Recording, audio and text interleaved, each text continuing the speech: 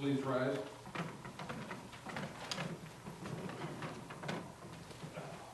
In the name of the Father, and of the Son, and of the Holy Spirit. Amen.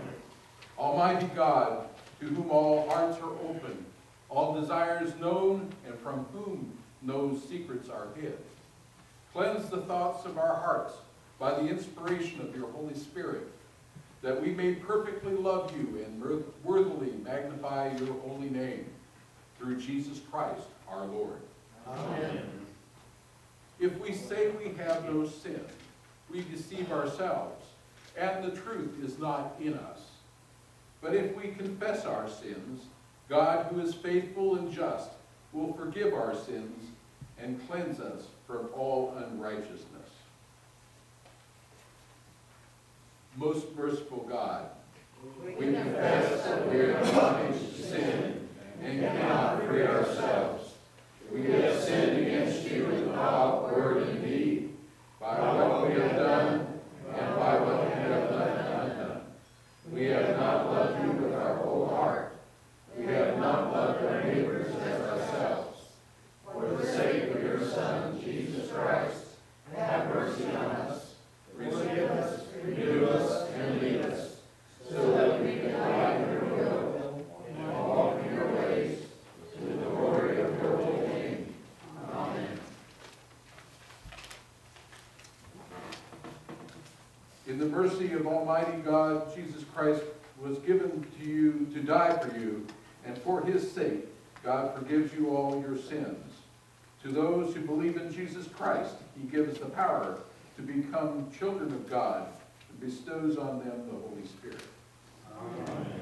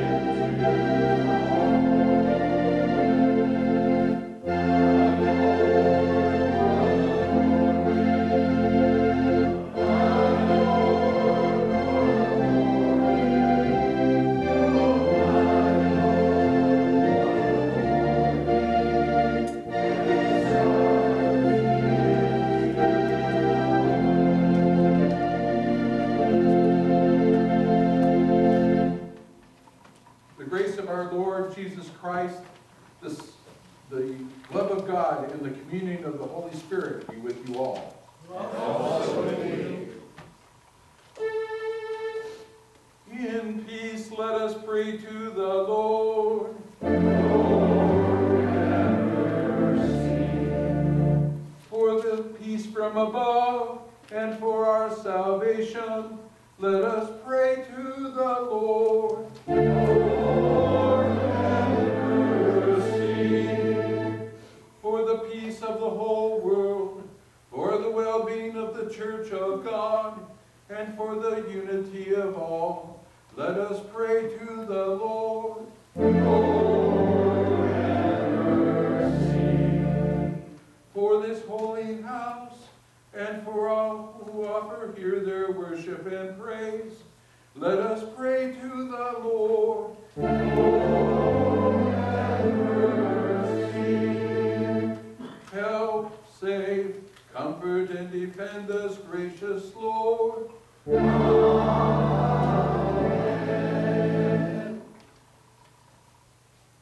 This is the peace of victory for our God. Alleluia.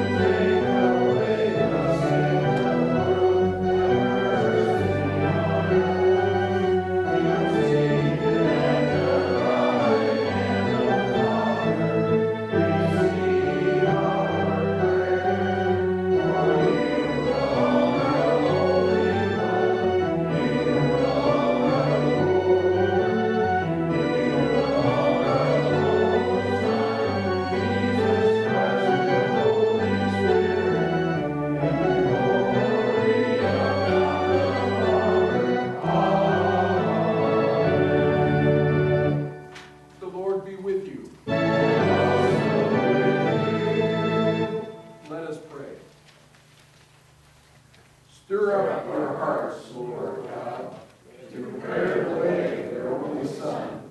By his coming, give to all people the world of your salvation. Through Jesus Christ, our Savior and Lord, who lives and reigns with you in the Holy Spirit, one God, now and forever. Amen.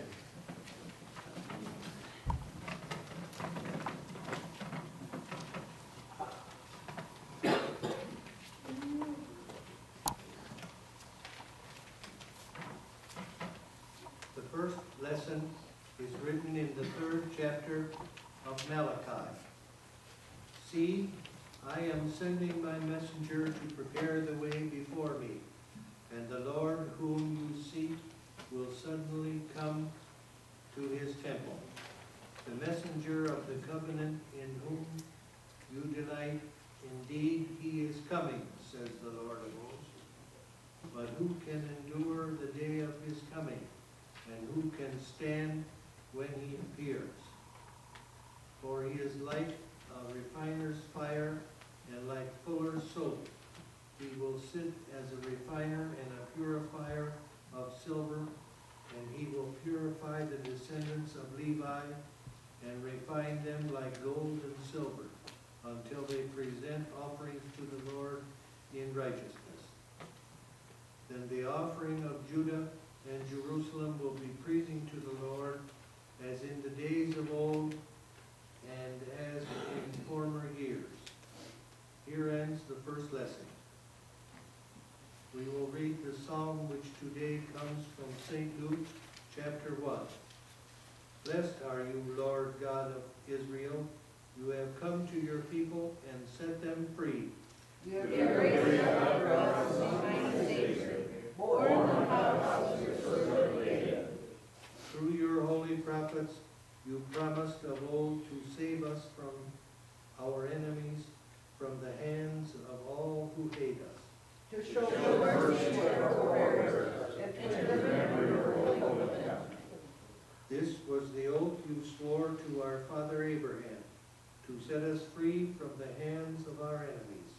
free to worship you without fear, holy and righteous before you, all the days of our life. And you, child, shall be called the prophet of the Most High, for you will go before the Lord to prepare the way. To give God's people knowledge of salvation but by the forgiveness of their sins. In the tender compassion of our God, the dawn from on high shall break upon us. to Shine shine those who dwell in darkness and the shadow of death, and and to guide guide our our feet feet into the way of peace. The second lesson comes to us from the first chapter of St. Paul's letter to the people of Philippi. I thank my God every time I remember you, constantly praying with joy in every one of my prayers for all of you, because of your sharing in the gospel from the first day until now. I am confident of this, that the one who began a good work among you will bring it to completion by the day of Jesus Christ. It is right for me to think this way about all of you, because you hold me in your heart, for all of you share God's grace with me, both in my imprisonment and in the defense and confirmation of the gospel. For God is my witness, how I long for all of you with the compassion of Christ Jesus. And this is my prayer, that your love may overflow more and more with the knowledge and full insight to help you determine what is best, so that in the day of Christ you may be pure and blameless, having produced the harvest of righteousness that comes through Jesus Christ, for the glory and praise of God. Here ends the second lesson.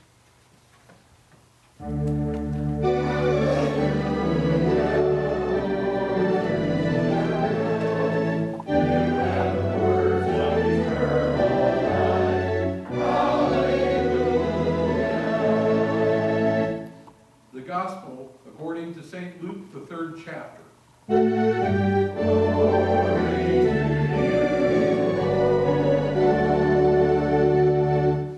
In the 15th year of the reign of the Emperor Tiberius, when Pontius Pilate was governor of Judea, and Herod was the ruler of Galilee, his brother Philip, ruler of the region of Iturea, and Trachonius, and Licinius, ruler of Abilene, during the high priesthood of Annas and Caiaphas, the word of the God came to John, son of Zebediah, in the wilderness.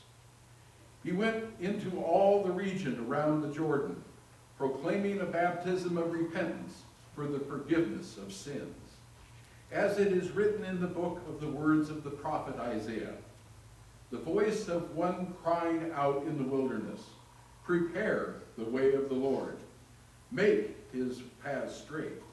Every valley shall be filled, and every mountain and hill shall be made low, and the crooked shall be made straight, and the rough ways made smooth, and all flesh shall see the salvation of God.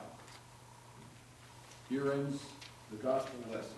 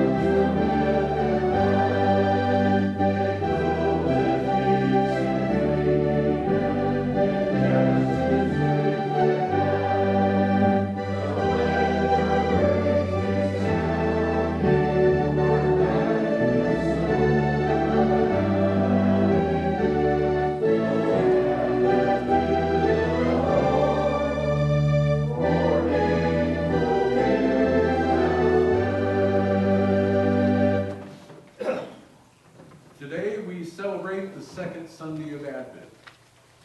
Last Sunday, we lit the first candle in our Advent wreath, the candle of hope. We light it today again to remind us that Christ will come again to fulfill all of God's promises to us. The second candle in our Advent wreath is the candle of peace. It is sometimes called the Bethlehem candle because it reminds us of the place where preparations were made to receive the Christ child. Peace is a gift that we must be prepared for. God gives us this gift of peace when we turn to him in faith. The prophet Isaiah calls Christ the Prince of Peace. And through John the Baptist and all the other prophets, God asks us to prepare our hearts so that he may come in. Our hope is in God and in his Son, Jesus Christ. Our peace is found in him. We lit this candle today to remind us that he brings peace to all who trust in him. Well, last week's gospel took us nearly to the end of Luke's story. And today we're introduced to the preaching of John the Baptist. We're told the names of the emperor, the governor, and other political leaders of the day. Politically, Luke indicates circumstances have changed. Judea is now ruled by a Roman governor, and the Jewish leaders operate under the Roman Emperor Tiberius. Luke's mention of them presents an orderly and thorough account to set the time and the place in history. At the end of this list of rulers, John, the son of Zechariah, and by this point in Luke's account, we've already been introduced to John. We know that he came from an unlikely conception of Zechariah and Elizabeth because they're old and Elizabeth is barren. And we know that he's related to Jesus. John the Baptizer is great before the Lord, but he's clearly inferior to Jesus. And John gave his message while he's in the wilderness. And John was not satisfied with the way things were, and his words help prepare us for the coming of the one who will turn the world upside down. John's words tell us to examine our own lives and the world around us. We should not be complacent in the face of injustice, but instead seek forgiveness and strive for lives that bear fruit according to God's vision for this world. We all have the potential during this season, especially, to over-spiritualize the Bible and our faith, and in some way to become disconnected from the real needs of the world around us. And this could be even greater in the days of Christmas, as we sometimes overemphasize gifts. We do some excessive eating. I know that I've been guilty of that. And drinking, or simply desire to escape from the difficulties of ordinary life. John provides us a warning about ignoring the truth about our sinfulness and brokenness in this world. But John also repeats the promise that God ultimately will not settle for the way things are in this world, and that God's salvation will be known in the one who is to come, Jesus. The angel Gabriel had told Zechariah, and he will go before him in the spirit and the power of Elijah, to turn the hearts of the fathers back to the children, and to the disobedient to the wisdom of the just, to make ready for the Lord a people prepared for him. Zechariah then spoke, and he had been mute during this period of time. child will be called a prophet of the Most High. For you will go before the Lord to prepare his ways, to give his people knowledge of salvation through the forgiveness of their sins. Luke reinforces divine fulfillment further by citing the prophet Isaiah, the voice of one crying out in the wilderness, "Prepare the way of the Lord." Our scripture today situates John the Baptist as a prophet standing in the gap between the Hebrew prophets of old, like Isaiah, and the promised prophet to come, Jesus. And given this connection to the Hebrew prophets' tradition, it's not surprising that the word of God comes to John in the wilderness. The significance of the wilderness was established in Jewish tradition long before John the Baptist showed up there. The Hebrew Bible portrays the wilderness as a place of desolation and scarcity, but it is also a place of safety and divine providence. Think of God's intervention as Moses leads the people of Israel through their 40-year journey in the wilderness. And remember that the young David runs to the desert to escape Saul's wrath. The prophet Elijah flees from persecution into the wilderness as well. Wilderness is everywhere in prophetic texts, and also includes the promise of abundance and joy, like in Isaiah 35. The wilderness and the dry land shall be glad. The desert shall rejoice and blossom. Luke makes use of these in his description of John. And notice, too, the often overlooked detail in Luke, chapter 1, verse 80.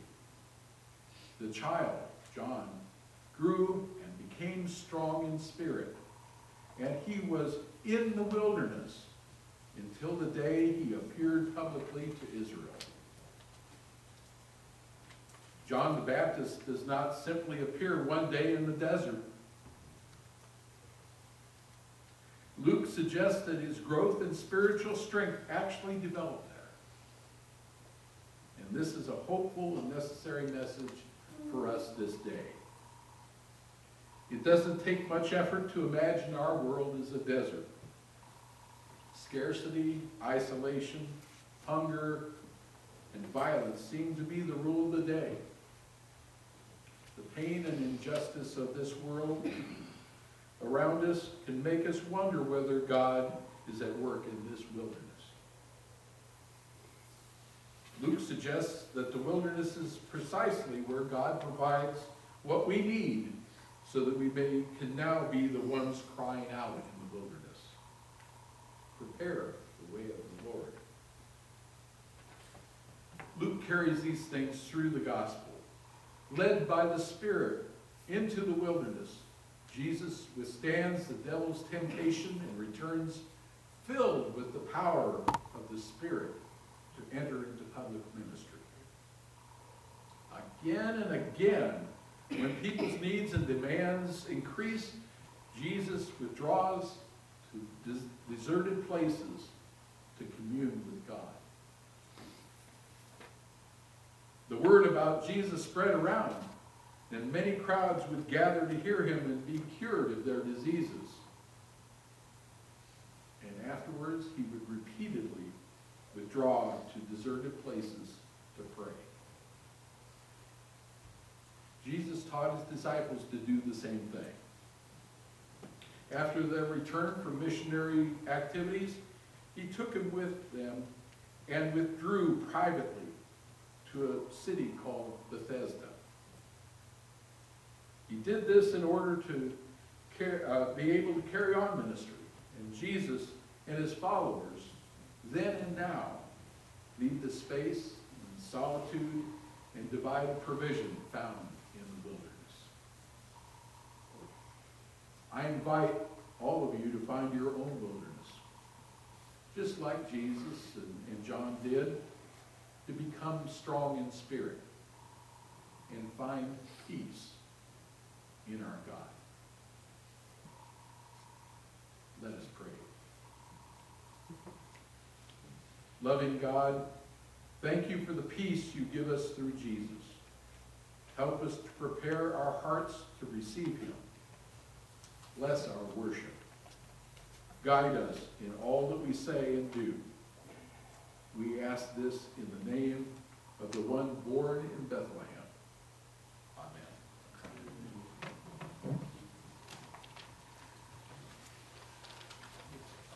We proclaim our faith in the words, I believe, I did right, in the words of the Apostles' Creed. I believe in God, the Father Almighty, creator of heaven and earth. I believe in Jesus Christ, his only Son, our Lord. He was conceived by the power of the Holy Spirit and born of the Virgin Mary. He suffered under Pontius Pilate, was crucified, died, and was buried. He descended into hell, and on the third day he rose again. He ascended to heaven, and is seated at the right hand of the Father. He will come again to judge the living and the dead.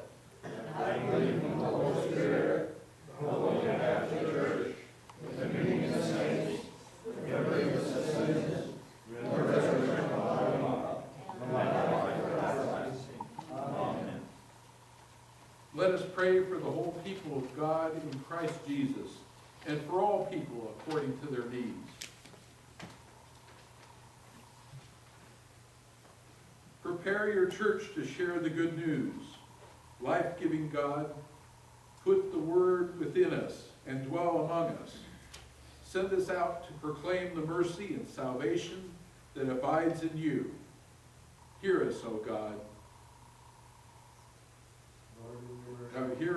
Lord, in your mercy.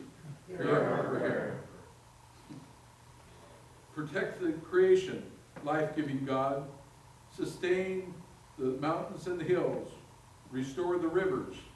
Give us wisdom and compassion to share for wilderness areas and urban ecosystems. Move us to care for your creation so that its forms, in all its forms and riches. Hear our, Lord, in your mercy, hear our prayer. Purify the hearts of all people, life-giving God. Remove the hate that lives within us and among us. Mold us into peacemakers. Raise up leaders rooted in your love and fed by your word. Lord, in your mercy, hear our prayer. Comfort all who hurt, life-giving God. Wrap them in your tender care. Remember the forgotten and send us out to share your love with them. Be with the wandering, the worried, and the woeful, those we name aloud or in our hearts. Let's pray for Ryan Brown, Joyce Windhorn, Dan Phillips, Pastor Peterson, Mike Spots, Desiree Cummings, Sam Lahanis, Tim McConaughey, Joan Rao, Gwen Sharp, Roger Dunlap and family, Sue Anderson, Tyler Falinger and baby Emmett, the family of Pastor Windhorn, Sherry Brown, Judy Jones, Mary Cowker, Ruth Mills, Betsy Flam, Sandy Rao, Canyon Rice, Bob Tiemann, Pastor Krebs, Robert Sharp, Janie, Ed Anderson, Helen Talby, our members who do not attend, and all those serving the country and the military. Do we have other petitions? Debbie Nelson. Jane? Debbie Nelson. Lord, in your mercy, Hear our prayer.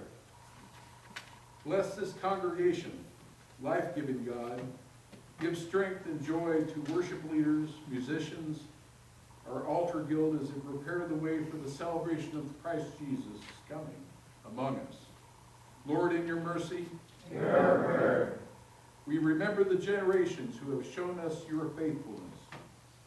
Shine your light on those who mourn and prepare us for the day when we will see you face to face. Lord, in your mercy, Hear our prayer. confident that the Holy Spirit intercedes for us, we bring you to these prayers and those unspoken. In the name of Christ, our Savior and Lord. And into our hands we commend those for whom we pray, trusting in your mercy through your Son, Jesus Christ. Amen.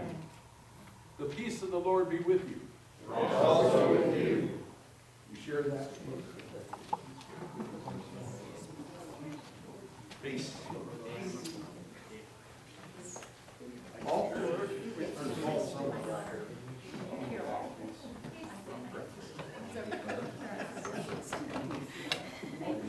Yeah. Judy. Right, you got that. I thought it was a few moments now. Peace.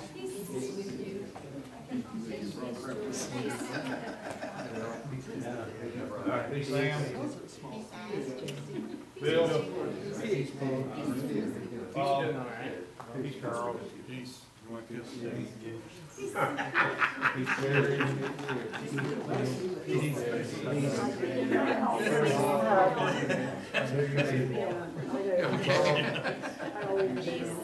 Bob. Peace, Jerry. Peace, Jack. Bill. Peace, James. Peace, Jerry.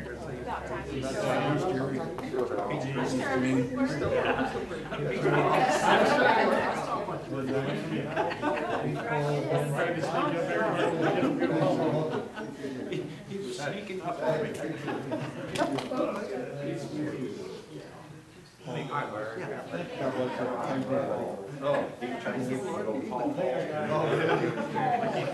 All right.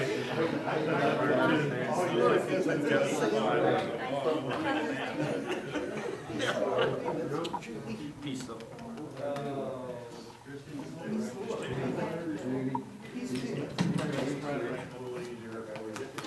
Catching up with Dar, it's hard for you to get around at times. Hey, good luck. Tuesday night, Yeah. 6 o'clock. Always a good thing, too. Tuesday night. That's our baby now. Salty.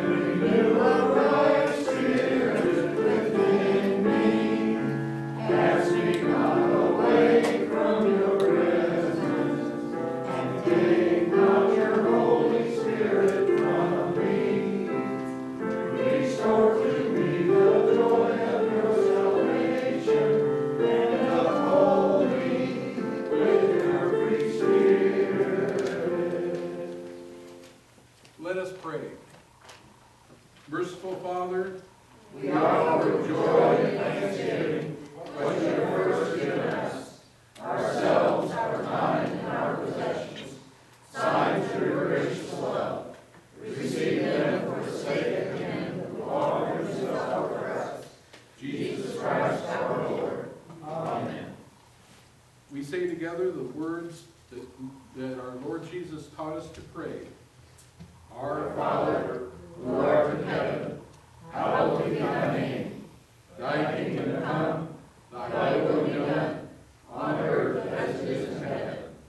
Give us this day our daily bread, and forgive us our trespasses, as we forgive those who trespass against us.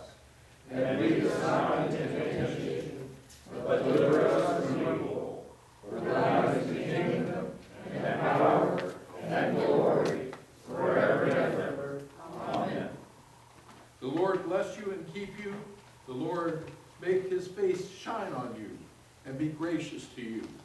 The Lord look upon you with favor and give you peace.